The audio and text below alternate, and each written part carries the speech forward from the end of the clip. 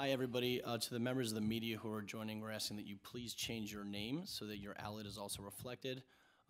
We will now open it up to Deputy Mayor Phil Banks, and then we will take some questions at the end. Thank you. Good afternoon. This is the first of a series of regular briefings we will hold to inform the public of the status of public safety in New York City. Prior to the mayor taking office, he stated repeatedly, publicly and privately, that public safety is the prerequisite to prosperity. The city has to get public safety right. People need to be safe, and just as importantly, they need to feel safe. One of the most important steps toward that goal is to having the entire public safety team working together. One city, one mission. This is why we have our entire public safety apparatus here today. We like to call it the public safety ecosystem. Just like an ecosystem in nature, the system does not thrive unless each of its components are doing its part. I want to thank each of the agencies represented here today for doing their part and working together. This is a true team effort, and I would like to introduce the team right now. First, everyone knows, Police Commissioner Keechant Sewell, the Police Commissioner for the NYPD. FDNY Commissioner Laura Kavanaugh. Sheriff Anthony Miranda. Department of Correction Commissioner Lou Molina. The New York City Office of Emergency Management Commissioner Zach Eiskell. We have Deanna Logan, who's the director of the Mayor's Office of Criminal Justice. Wayne McKenzie, the General Counsel for the Department of Probation. The Administration for Children's Services Deputy Commissioner for Administration, Lisa Hines Johnson. Department of Citywide Administrative Services Deputy Commissioner Shamika Boyer Overton. Department of Environmental Protection Deputy Commissioner of Police and Security, John Consgrove. Deputy of Health and Mental Hygiene Assistant Commissioner, John Beatty.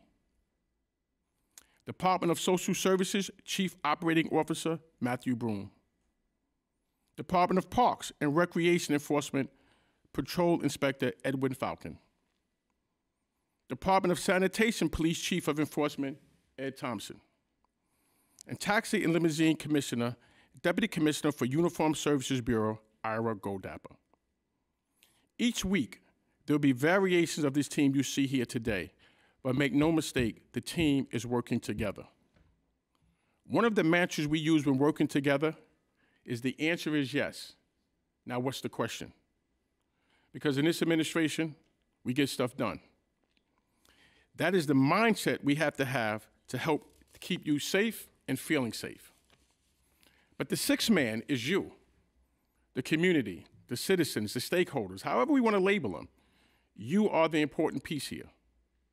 In my entire professional career, I have never met a successful law enforcement person who did not rely on the community to help him or her get their job done. We need you to be part of that team. We will not be as successful as we can unless the team here today is working together and if all of you work together with us. To that end, the mayor announced at the beginning of the year a new way to keep in touch with us. And I encourage everyone to sign up for those alerts by visiting nyc.gov and clicking on the Office of the Mayor. Anyone who was previously signed up to receive emails from the mayor received a link yesterday where they could submit questions for the team here. And we will address some of those questions at the end of the briefing.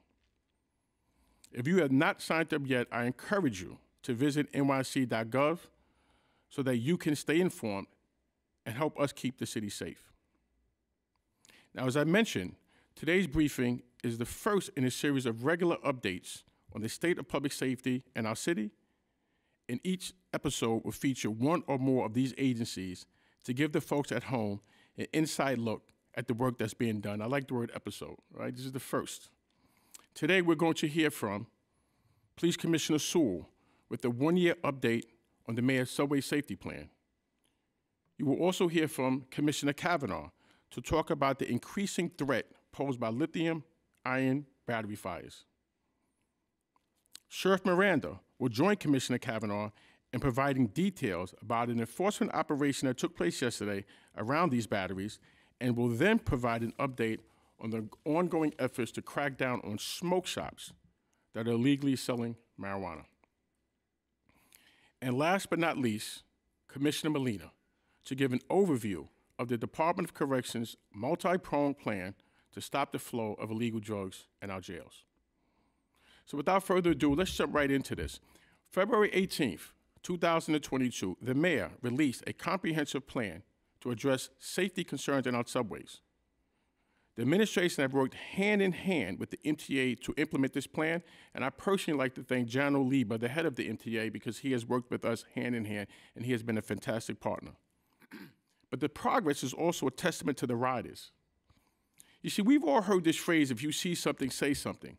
But it's not an empty phrase. It's actually a call to action. It cannot be done without your contribution. We want to thank all the members of the public who have answered that call and helped make our city system safer.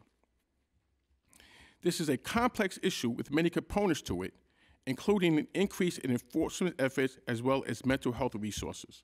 And I wanted to stop a minute to really talk about the need for you, the community, the stakeholders, however you want to label yourselves, to get involved. When I spoke to the MTA today, and every week when I speak to John Oliva, we go over the results of the surveys that the riders fill out. And those riders were saying the stuff that they like, the stuff that they don't like, the stuff that they're seeing, the stuff that they don't see, and that gets channeled into our agencies, and adjustments are being made. And I like to say you're going to get the good as long as with the bad. And we have our input coming from the MTA is that the surveys are showing a very clear progress. The riders like what they see. Are we there yet? No. But are we going towards that particular goal? Absolutely yes. And Commissioner Saul, who deserves the majority of the credit, she's going to explain to you. Since February, New York City has connected more than 3,000 people experiencing homelessness on our subways to wraparound services. This includes mental health professionals and counselors who were able to assist with getting people off the subway system and get them the care that they actually need. On October 25th, the mayor and the governor announced a surge of 1,200 additional police officers tasked with patrolling subway platforms and trains each day. After the second phase of the subway safety plan went into effect, New York City saw the lowest 9-week period for transit crime since 2009. It's clear that people are feeling safe as well. Ridership has been consistently on the rise, and since December 8th, we have been at shy of 4 million riders. That represents a lot of progress. I'd like to now turn it over to Commissioner Sewell to give a brief update on the results of those efforts this past year. Thank you very much. So I think all of us remember last year standing on the subway platform and in the train stations as we announced with the mayor different initiatives and most importantly, the subway safety plan. There was a mandate that we surge more officers into the transit system and do it collectively with our partners, mental health, homelessness, and we did so. Those efforts have yielded tremendous results. We are cognizant of the fact that there are still some challenges in the subway system, but we face them every single day.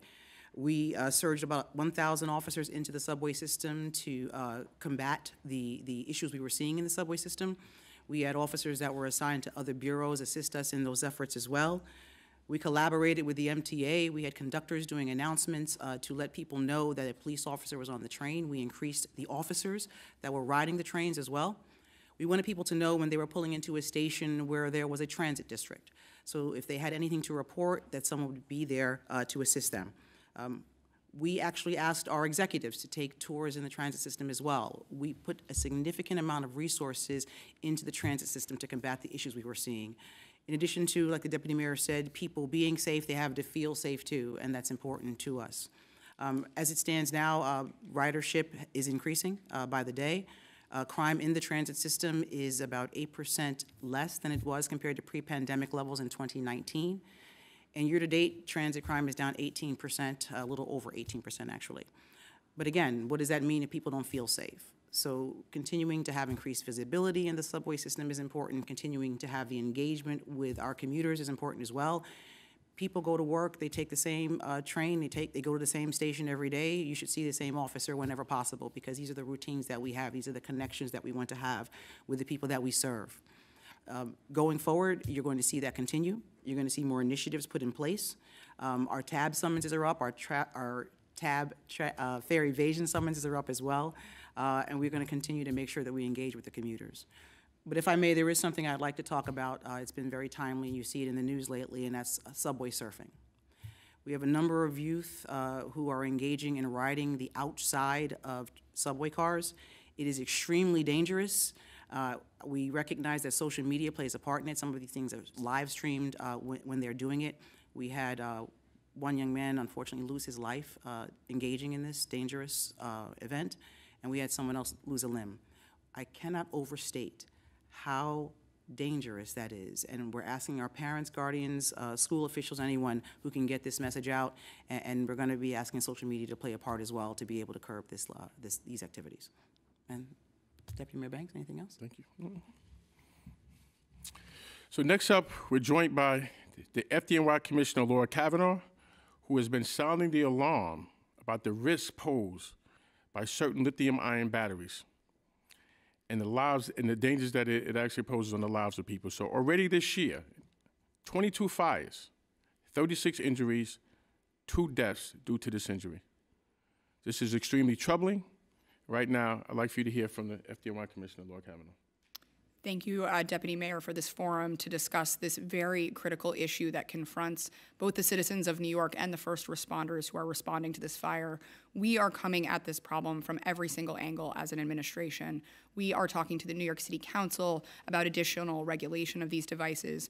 We are talking to the Consumer Product Safety Commission about their regulatory authority and how we can apply it here and make sure that devices that are being sold in New York City are safe. But we really want to emphasize today 2 things. These are incredibly dangerous devices if they are unregulated or used improperly. They prevent or show an enormous amount of fire when they catch fire. They present often an immediate inability to exit one's room or one's apartment or one's home. And so it's really critical that we work with all of our partners up here in government as we are around enforcement, around education, around combating the hazards that these present to citizens and first responders. And as the Deputy Mayor said, everything is about community for us as an administration.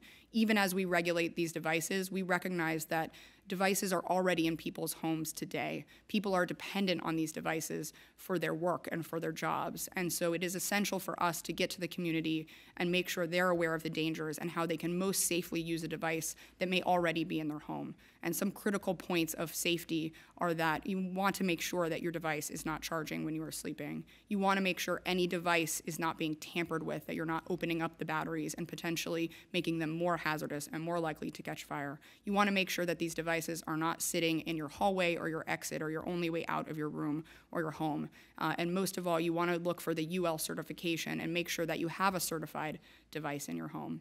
And we'd actually like to show a video today that will really emphasize for citizens why these are so dangerous, why there's so much fire as soon as a bike catches fire in a home, and why it can be so difficult to get out of your apartment. So we're going to show that video here today.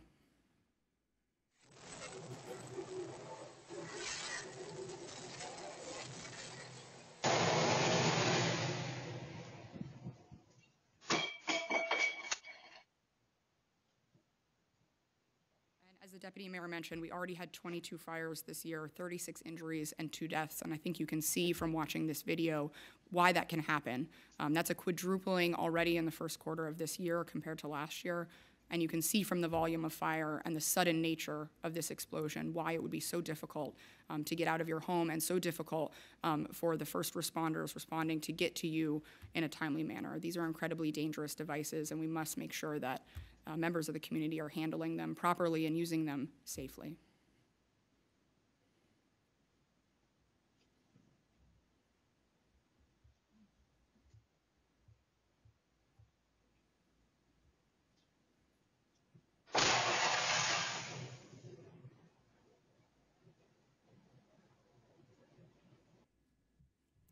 So again, we're going to come at this from every angle of enforcement, but also want to do community outreach. We'll be in every community working with every stakeholder and everyone at this table to make sure we combat this hazard. So, Laura, if I'm hearing you correctly, two of the most important takeaways, right? All very important. One, don't have them charging overnight. And two, don't have them charging in the area of regress from your home. Exactly. Don't put them between you and the only exit of your room or your home. Good. Okay. Thank you.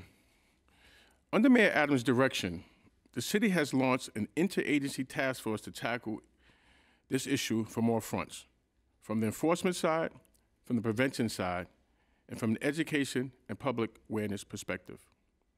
On the enforcement side, FDNY's fire marshals and the Bureau of Fire Prevention have joined forces with the Sheriff's Office to target commercial locations that are selling off-market batteries or are providing charging space for mass quantities of batteries, which can be incredibly dangerous. Just yesterday, this task force conducted a sting operation at several locations that were in violation of the fire code related to the storage and charging of these devices.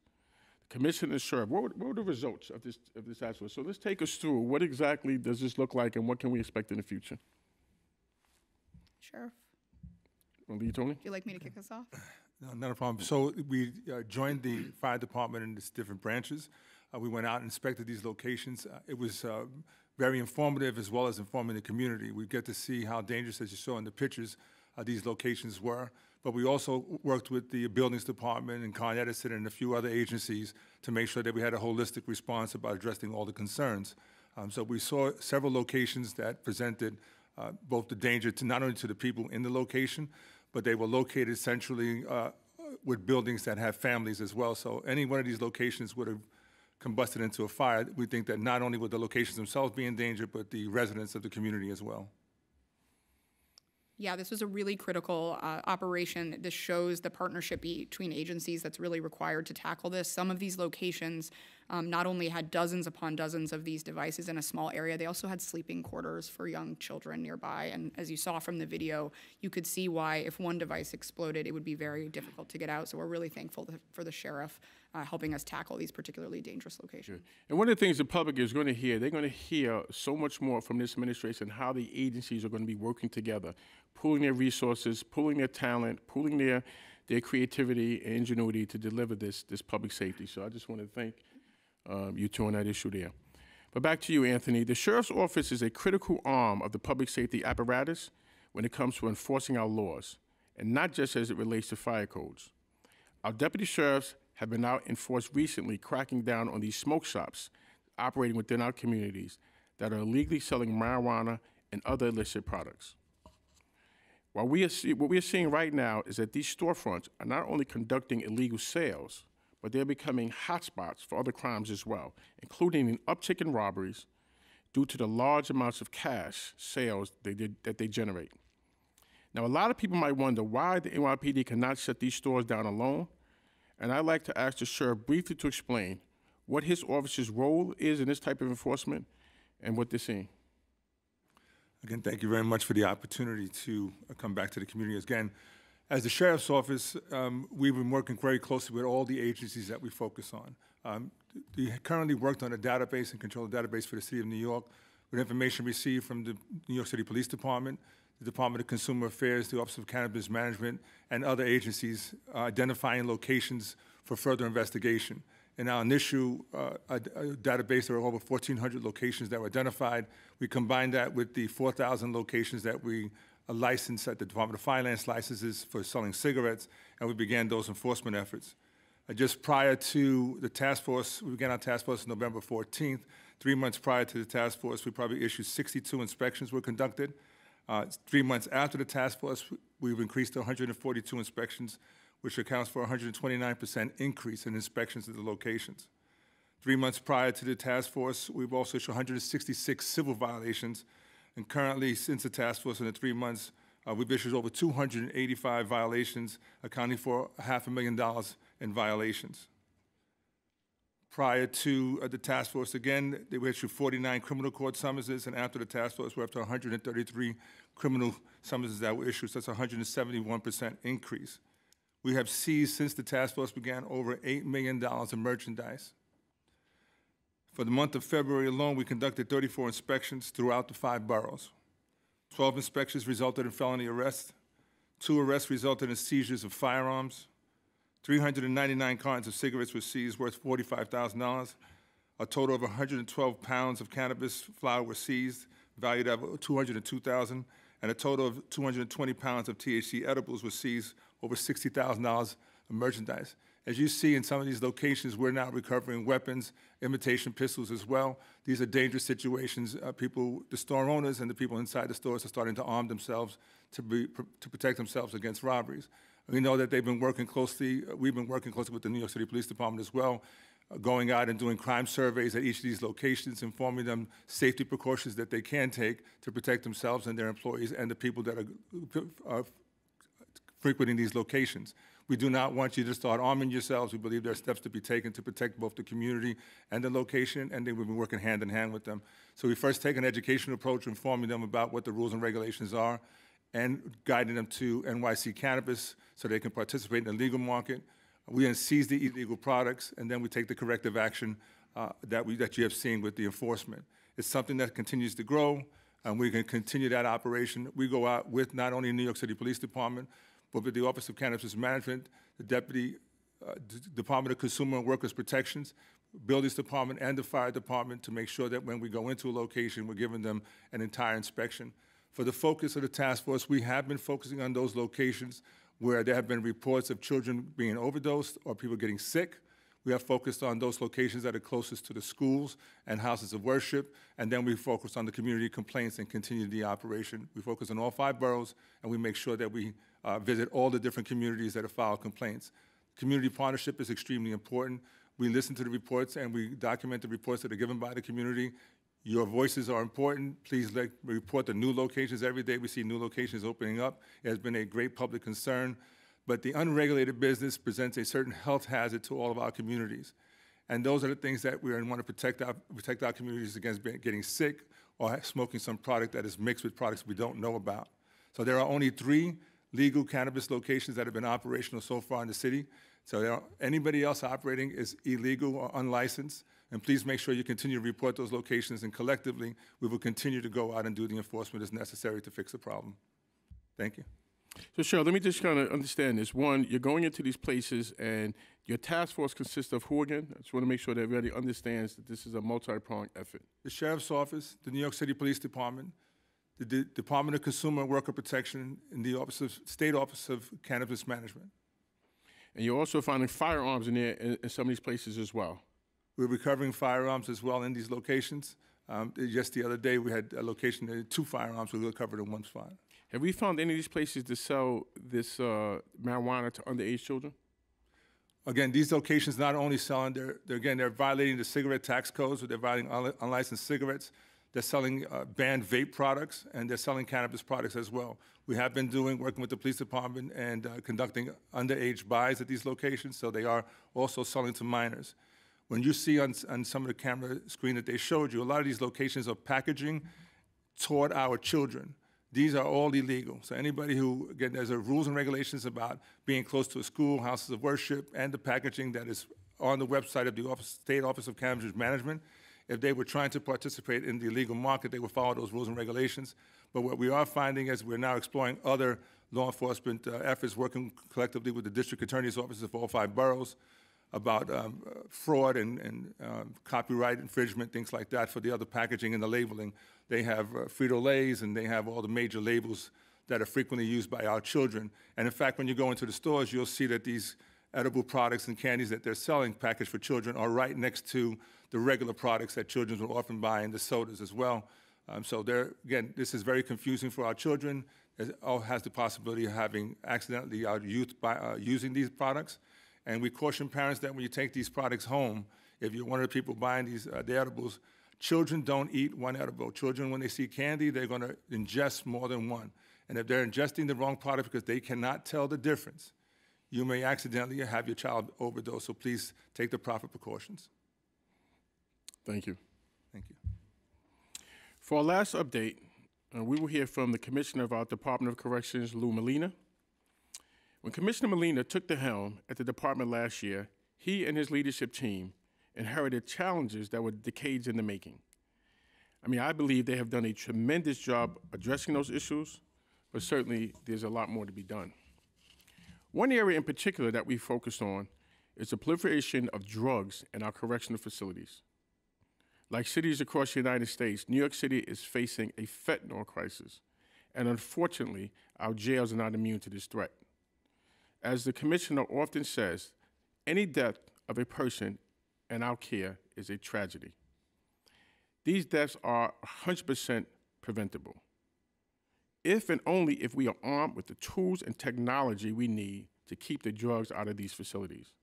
I'd like to turn it over to Commissioner Molina now to discuss just what these tools are and the hands-on deck approach that the department has deployed to combat overdoses in our facilities. Lou? Good afternoon. Thank you, Deputy Mayor. I appreciate the opportunity to share updates about the work our agency is doing to keep New Yorkers safe. Over the last 14 months, we've been laser-focused on rebuilding our agency and creating a safer working and living environment for staff and people in custody. Our indicators show we are moving in the right direction.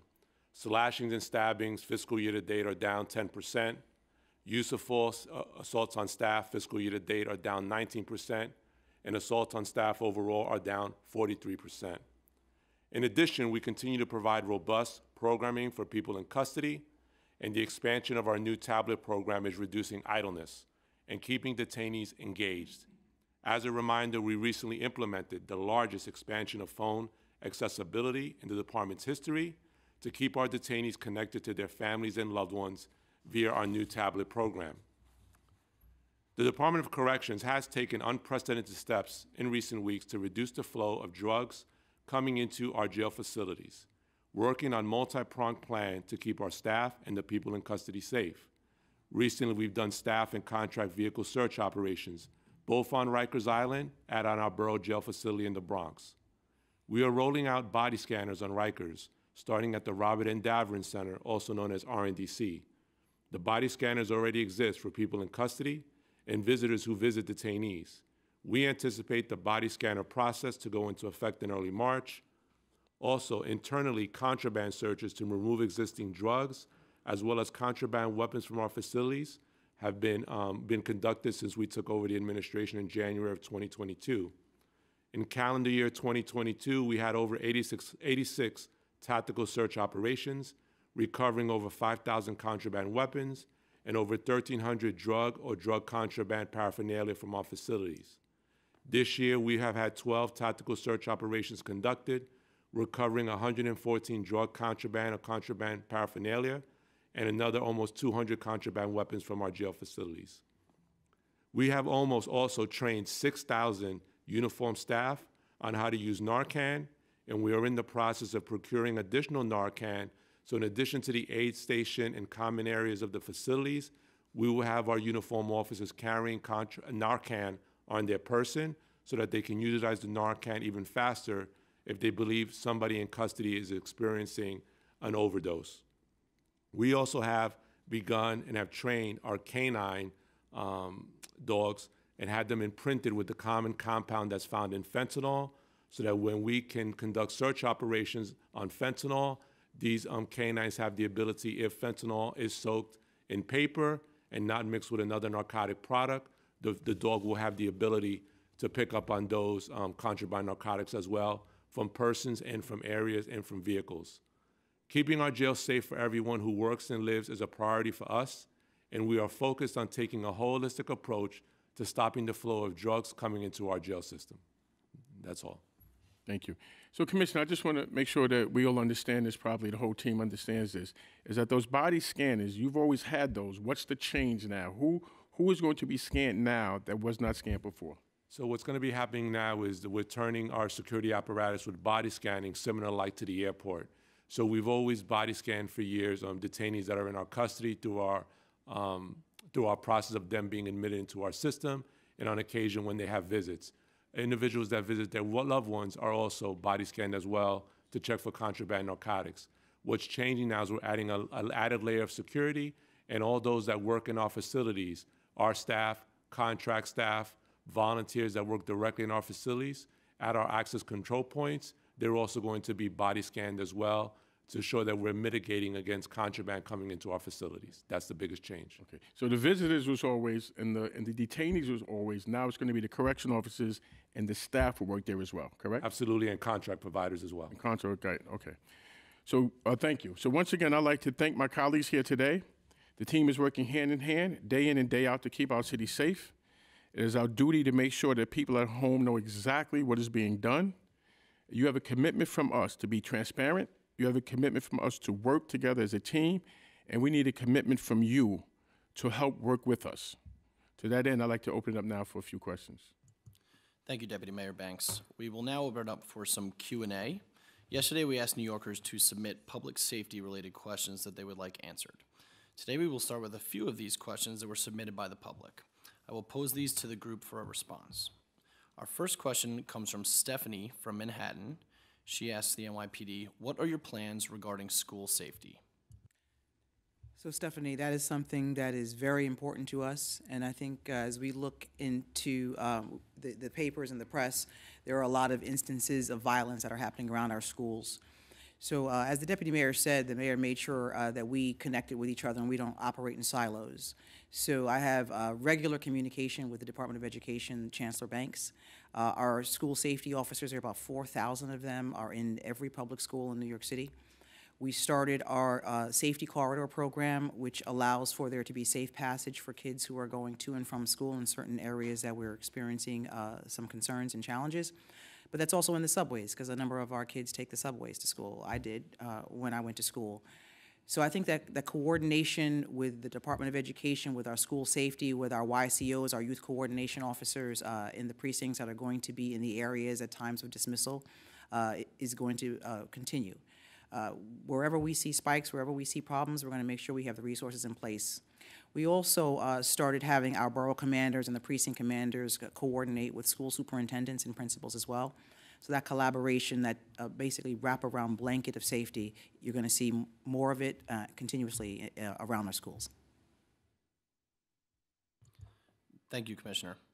Our next question comes from PJ from Queens for Fire Commissioner Kavanaugh.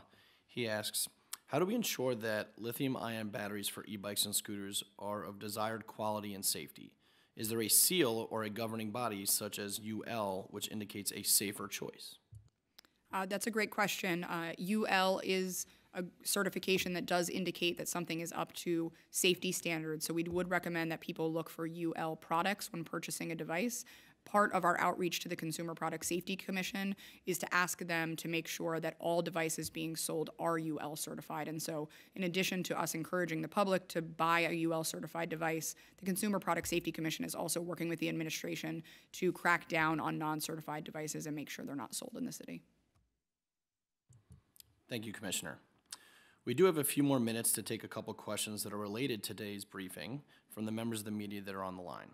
Those who wish to ask a question, please use the raise hand function on your screen, and we will do our best to call on you. Our first question comes from Miles Miller from NBC. Miles, your line is unmuted. Can you hear me? We can. Okay, great. Deputy Mayor, thank you for this forum. Your Lincoln Lions look good. Yes. This is for the fire commissioner. Yesterday we were there and we saw which were really sort of terrible conditions for these e-bikes, and particularly a kid living in that structure illegally. What can be done about that aspect of it? You know, this is a family obviously that's in need. They find that they have to live behind a roll down gate with e-bike batteries that can explode not far from where they're living. That's a great question, Miles. As we mentioned earlier with the sheriff, cracking down on particularly dangerous locations where there are dozens upon dozens of non-certified illegal devices and batteries is essential. Some of the conditions you saw yesterday are incredibly dangerous, as you mentioned.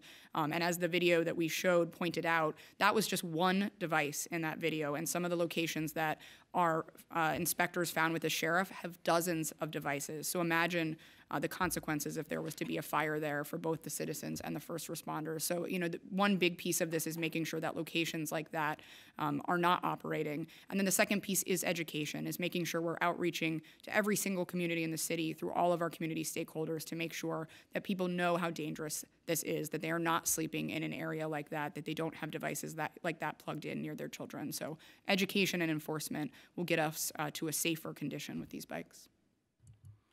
Thank you, Commissioner. Our next question will come from Darla Miles from ABC. Darla, you're now unmuted. Good morning. Can you hear me? We can.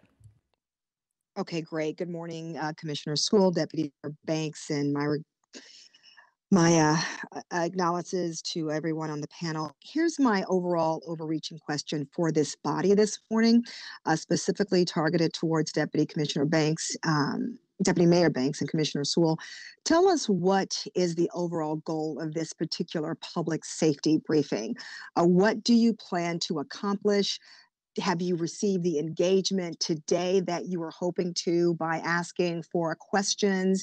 And how would you respond to critics who might say this is just a victory lap and they're still not seeing the changes that they want? So let's just pull the lens back and talk to us about what the purpose of this is, and do you feel like why is it important, and do you feel like you're accomplishing what you set out to accomplish with this briefing today and ongoing briefings moving forward? Yes, okay. One, I don't respond to critics, right? And you have the right to critique, that's fine. We're looking for progress here. But the overall goal is to actually let the public, right, know exactly what we're doing, and exactly to solicit as much feedback as we possibly can. Because we can't be an effective of a team without the contribution from what I call the sixth man. That's always been the community. As I said in remarks earlier, I don't know of an executive in public safety that has been as successful as they could be without actually engaging in the community. One of the tips that I received when I was a young executive was count the amount of time that you're speaking to people that don't work in the agency you work in, and I'll tell you who's successful or not. So we're looking to do, and I think we've done a fantastic job as a starter, inform what's going on. We want to get the input as much as possible, because the more input that we get, right, and that can come in form as a constructive critique, that we put it into our recipe, and ultimately the goal is to make everybody safer. But we have to keep them informed.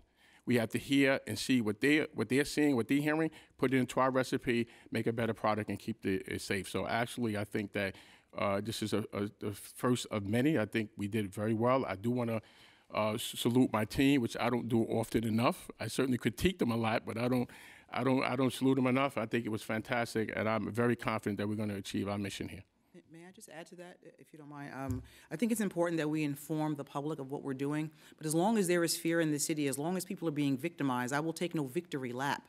We know we have a lot more work to do. We have seen some progress, and that's encouraging, but we will continue to use every resource we have to make this city safe and to bring those who victimize people in this city to account. So this is not a victory lap. We know we have a lot to do, and our public holds us accountable for that, and we hold ourselves accountable to make sure we get it done. Our next question comes from Emma Fitzsimmons from the New York Times. Emma, your line is now unmuted. Hi, good afternoon. Can you hear me? We can. Okay. So this question is for Mr. Banks and Mr. Molina. What are you doing to prepare to close Rikers in 2027? And do you share the mayor's recent concerns that timeline might not be realistic? Well, the mayor has a concern that it's not realistic, and we're looking into it, right? But I think that the city council passed a law stating that we have to go to borough-based jails, right? So as administration, we are looking to follow the law, but we're also looking to see, whether or not how do we follow that law expeditiously and practical as possible. Lou, you want to chime in? Yeah, I just think the mayor and the deputy mayor Banks have been taking a responsible look at the borough-based jail plan. We have publicly stated that the population estimates have not decreased as first anticipated by the former administration. So we have a responsibility to make sure that as individuals that commit crime, that the court believes those people should be in our custody, that we have the capacity to hold those individuals in our custody. Thank you. And for our final question, we will go to Joe Anuta from Politico. And just a reminder, we are only taking questions that are related to today's briefing. Joe, your line is now unmuted. Hi, Deputy Mayor. Thanks for hosting this. I was wondering if you could just explain a little bit, talk about your role in the administration, sort of, why are you the best person to host briefings like this? And if you could talk a little bit about how your role differs from the police commissioner. Thanks. That's not a question. You know what? People say, can I ask a question? I would say, you ask a question doesn't mean I'm going to answer it. For one, it's not on topic. Two, I'm not, with all due respect, I'm not trying to be disrespectful. I won't answer that particular question. I'm in this role because the person who was elected mayor has the authority to appoint a deputy mayor of public safety. And he believed that I should be the person in this particular role. And that's why I'm at that role. End of story, bottom line. All right, thank you, everybody. That is all the time we have for today. As the deputy mayor said, these briefings will be held regularly, and we look forward to seeing everyone at our next briefing. Have a good day.